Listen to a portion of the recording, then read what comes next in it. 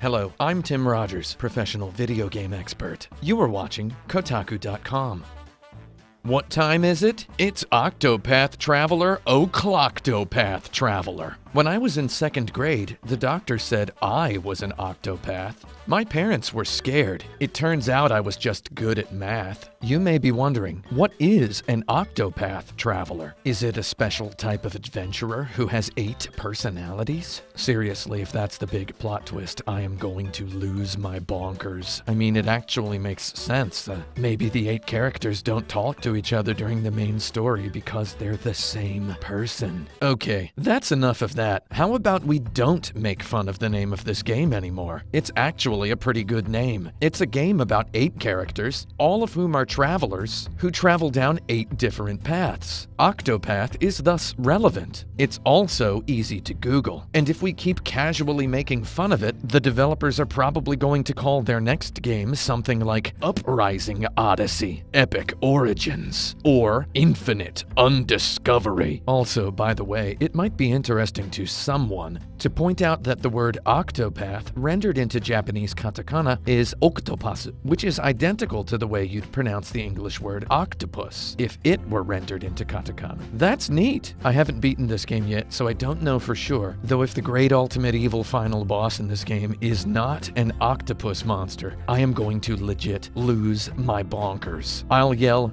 "Where's my bonkers?" I'm trying to make "Where's my bonkers" my new catchphrase, so shout me out in the comments if you like that. Octopath Traveler is a Japanese RPG developed by Square Enix, the publisher of such games as Live Alive, Final Fantasy, 4 Heroes of Light, Romancing Saga, Minstrel Song, and Saga Frontier. Octopath Traveler stars 8 different characters, each of whom has a different profession and a different reason for deciding to leave their hometown to travel the world. The game asks you to pick one of these characters, and then, once you've left their hometown behind, you decide the path to take through the world. As you walk this path, you'll meet the other characters. Describing Octopath Traveler as a game about choices is about as accurate as describing a rat's nest as Mario Party for rats. Well, that's an understatement. It'd perhaps be more appropriate to say that Octopath Traveler's game design is a series of glued-together rat's nests of choices which scream at, melt onto, and drip all over one another. Choice is among life's most stressful agonies. Games are typically a leisure activity. So it was that on a hot summer day with my air conditioner blazing, I proceeded past Octopath Traveler's title screen and was immediately stressed the heck out with the character selection screen. As my resume has indicated to many employers in the past, I just can't make up my mind when you offer me a whole world with many different lives to lead. I saw these 8 lovely characters and I thought, there's just no way I can pick only one. So here's what I did. I picked them all.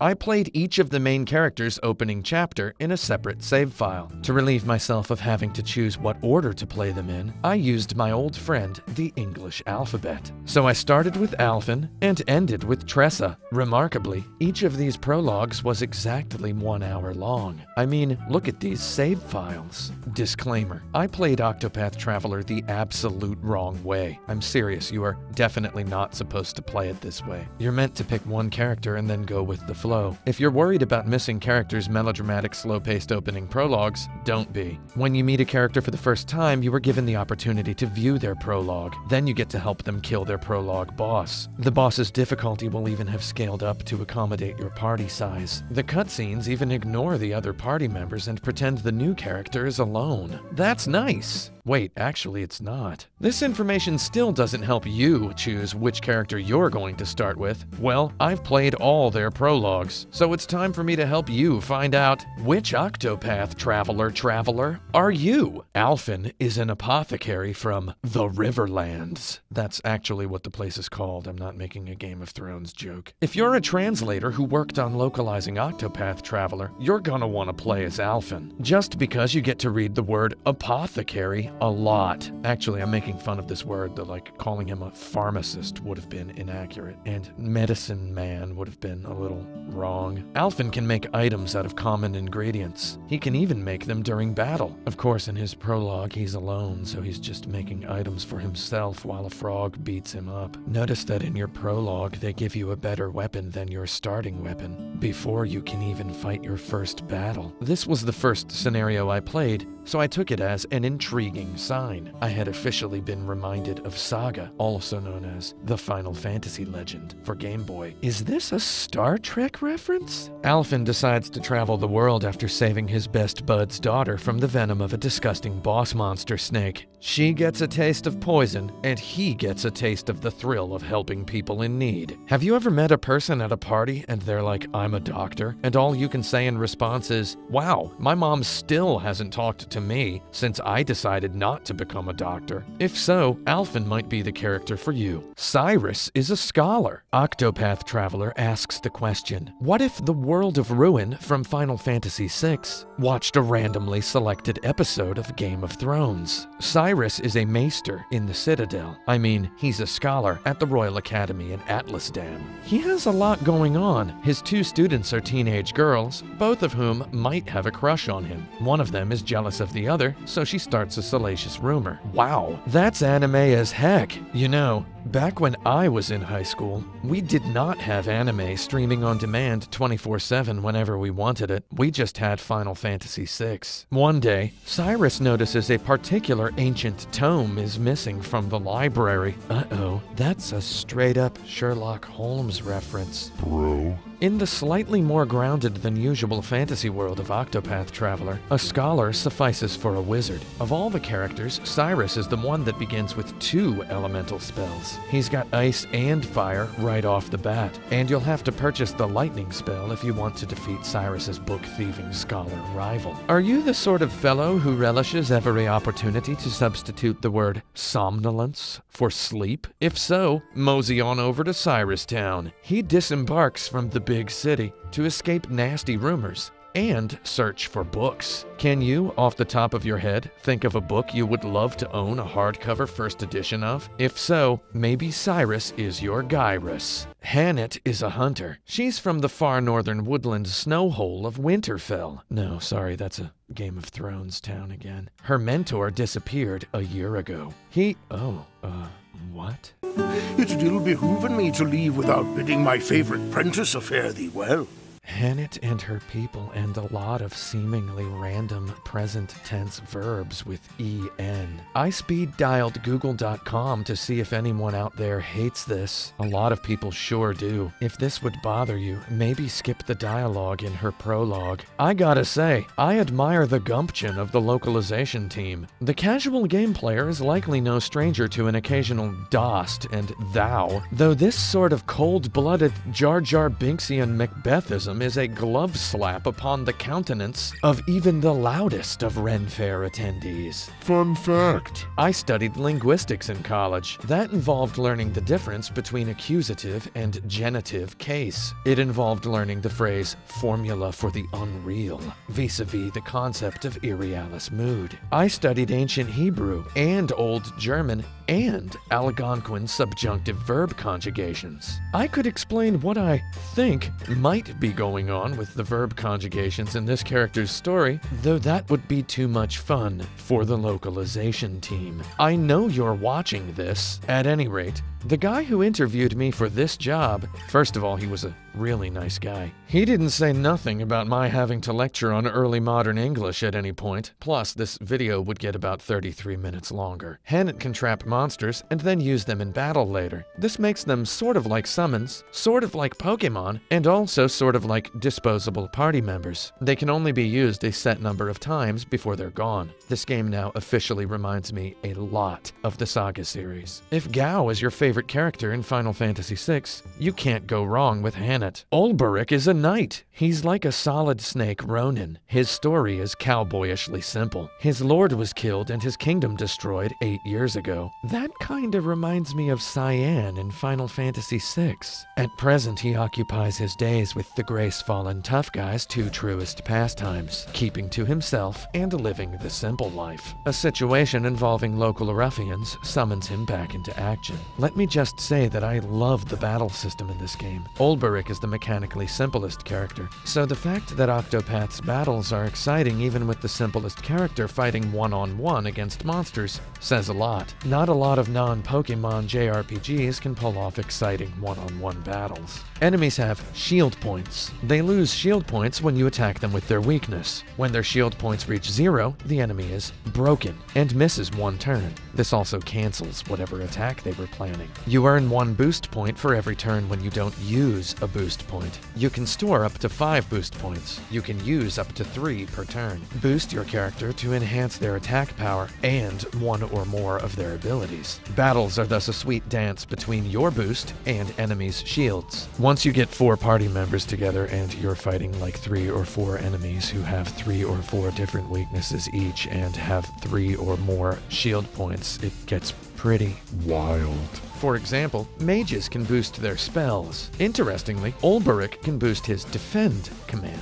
Now he'll block for others with increased defense. The more times you boost it, the better the defense. This combines the old cover abilities from Final Fantasy IV and Final Fantasy VI with the modern MMO or MOBA concept of tanking. I absolutely love little touches like this, and Octopath Traveler's battle system's game design is infested with little touches like this. So if you've ever willingly enjoyed playing tank in a MOBA or MMORPG, maybe Olberic is your Octopath Traveler. Meanwhile, if the appeal of a primarily physical character of perfectly average starting stats appeals to you, you should choose to play as Camille in 7th Saga, Enix's 1993 RPG that, come to think of it, lets you choose from between 7 characters in the beginning. Ophelia is a cleric. She's the adopted daughter of the bishop of a big cathedral. Her sister Lyanna, wow, that's actually just straight up a Game of Thrones name, is the bishop's true-born daughter. Wow, true-born is, that's a Game of Thrones word. Hey, wait a second. Bishop is a Catholic thing. Bishops don't have children. I realize this is supposed to be a fantasy world, though, like, maybe don't call him a bishop. I mean, like,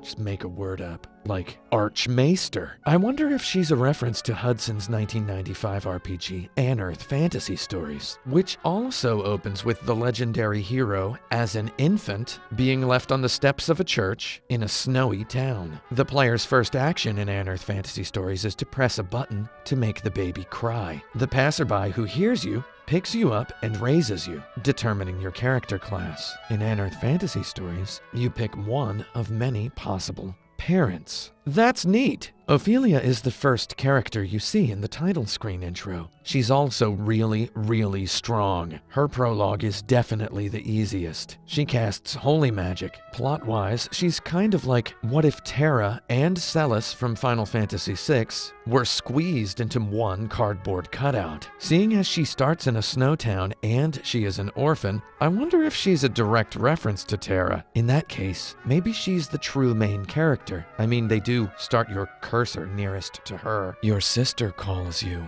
Feely at one point. Wow, that's a name that shouldn't ever be abbreviated. Primrose is a dancer. She lives in Sunshade, which is a dark and seedy pleasure district under a rock in the desert. Her story is pretty adult. In reality, she's the daughter of the King of Hornburg. She witnessed 3 men with crow tattoos assassinate her father. She grew up in a dancer brothel, dreaming of revenge. Primrose can recruit townspeople to join her with her allure skill, and then summon the townsperson in battle a limited number of times. Yeah, you heard me right, cowboy. In the ever so slightly grounded fantasy world of Octopath Traveler, hot girls are the Pokemon trainers, and loser guys are the Pokemon. Check out this boss she fights. Now see, this is genuinely incredible to me. I'm not joking here. This is a direct Romancing Saga 3 reference. See, the player characters are one size of human.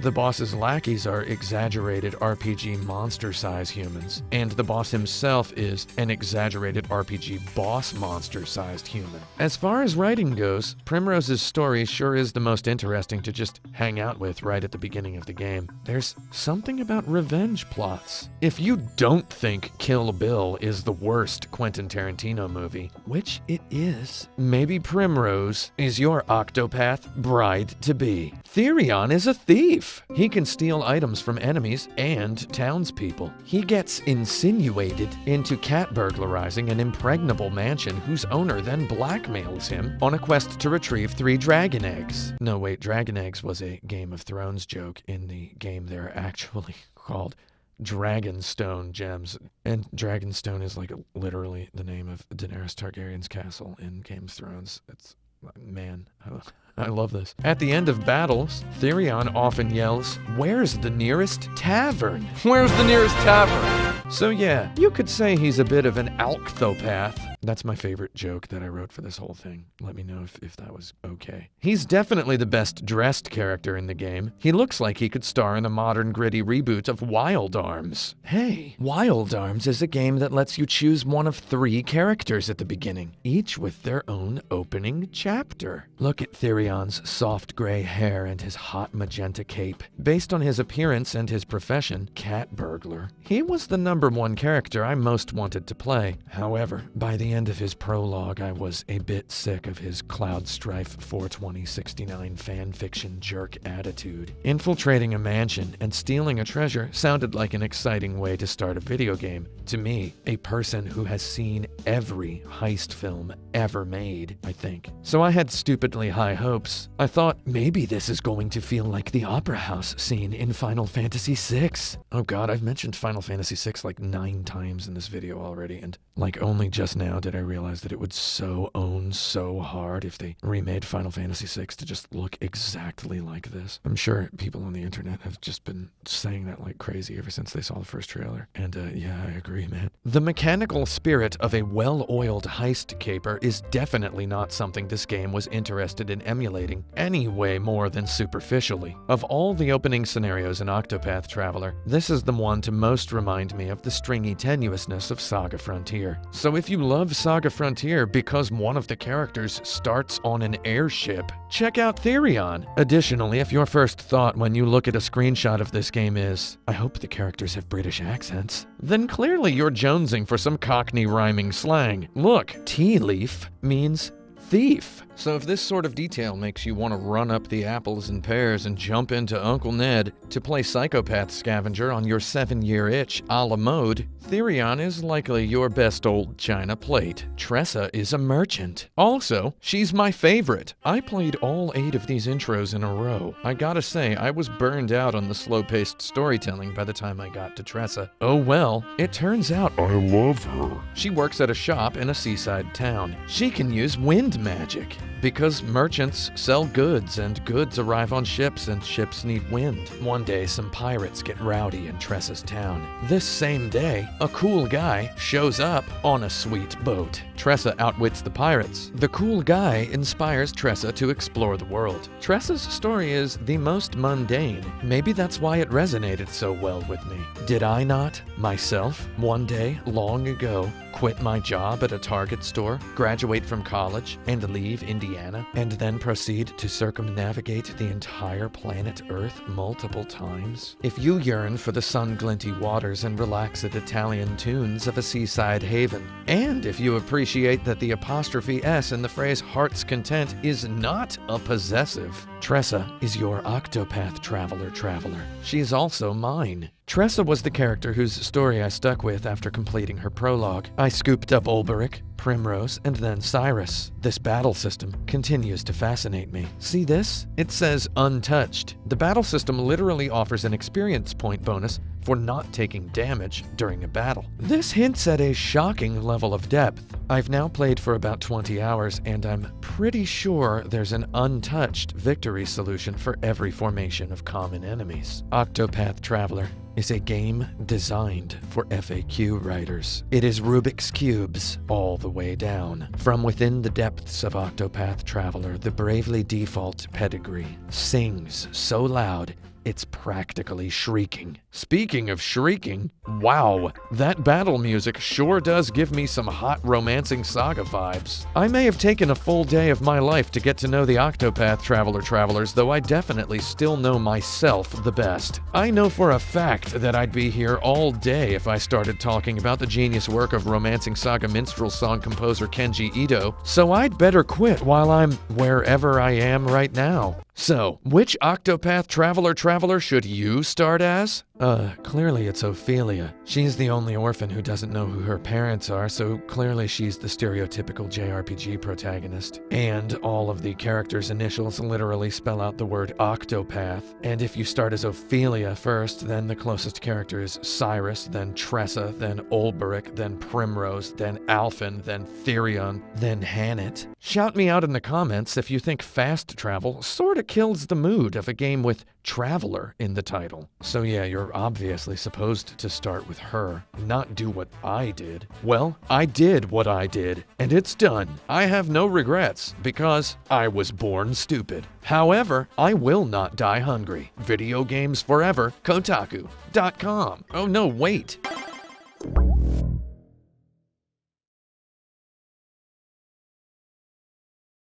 How did I get through this whole video without mentioning Tecmo's Secret of the Stars, which was released in Japan as Akutalion?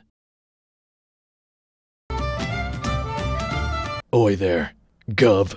Can I get me a pint of apple unlimited?